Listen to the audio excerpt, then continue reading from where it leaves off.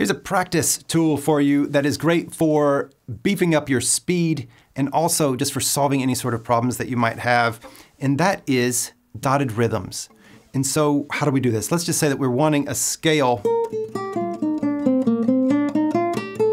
and we want to speed this up, or there's some sort of hiccup in it. So what we can do then is do a dotted rhythm. So 1 E and 2. This is a dotted rhythm. So long note, short note, long note, short low. So pairs of notes, ba ba ba ba. So we have ba ba ba ba ba ba ba, and also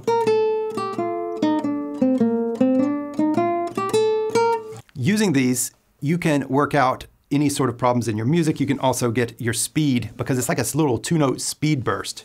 So it's a great tool. Dotted rhythms, get used to just playing those and it'll make your practice much more effective.